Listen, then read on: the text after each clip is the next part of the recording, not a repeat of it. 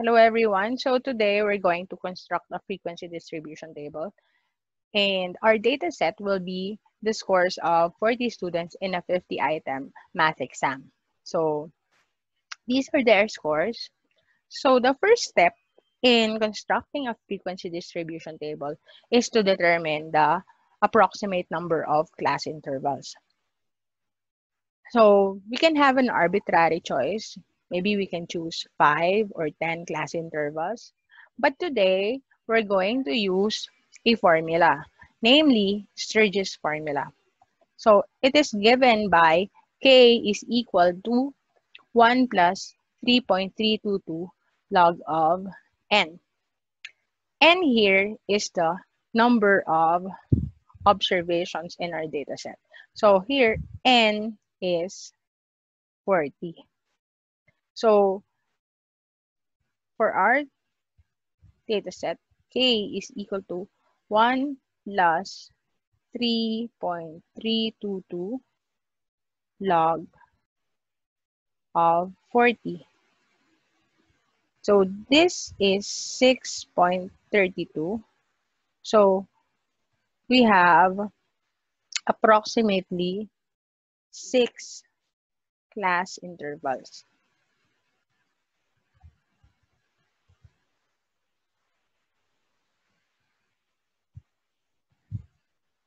So our next step is to determine the range. So the range is computed using this formula. So our highest value is 48.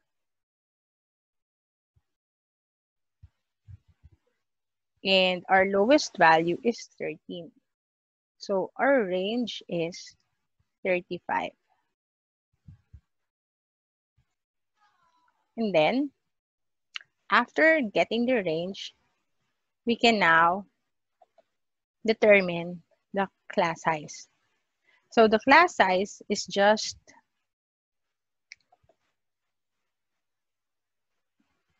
the value of the range divided by the number of class intervals. So it's equal to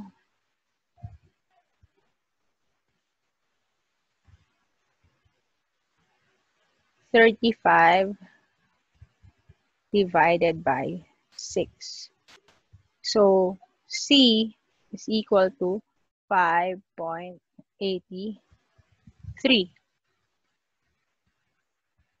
But we have to round this off to a whole number since our data set involves whole numbers. So this is 6.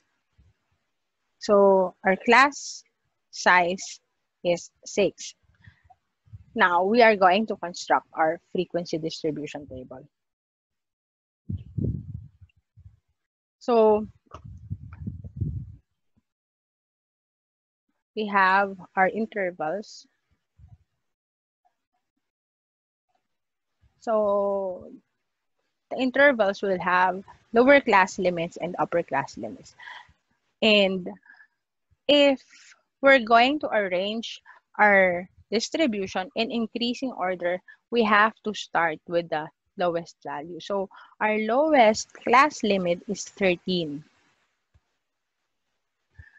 Now, to find the other lower class limits, we're going to add the class size to the previous lower class limit. So 13 plus 6 is 19.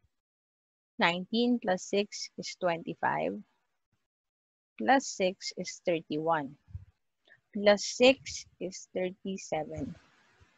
Plus 6 is 43. So we only have 6 class intervals.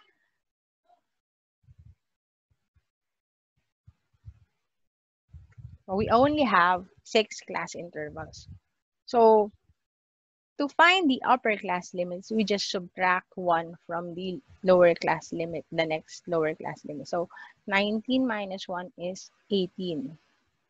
And then to find the other upper class limits, we just add the class size 6 So 18 plus 6 is 24, which is 25 minus 1. And then 24 plus 6 is 30, and then 36, and then 42, and then 48. Now, look at the last upper class limit. So, is the highest value in the data set found in the last class interval? If yes, then there's no need to add another class interval. So, for example, if we only got 47 here, then we have to add another class interval. So, we have to add 6. 43 plus 6. That's it. And then the upper class limit. But since we already have the highest value in the last interval, so there's no need for that. And then we're going to count number of observations in each interval. So for the first interval, we can make a tally. Okay, we can count. But since our observations are already in increasing order, it's easier for us to count. So from 13 to 18, there are 1, 2, 3, 4, 5, 6, 7, 8 observations.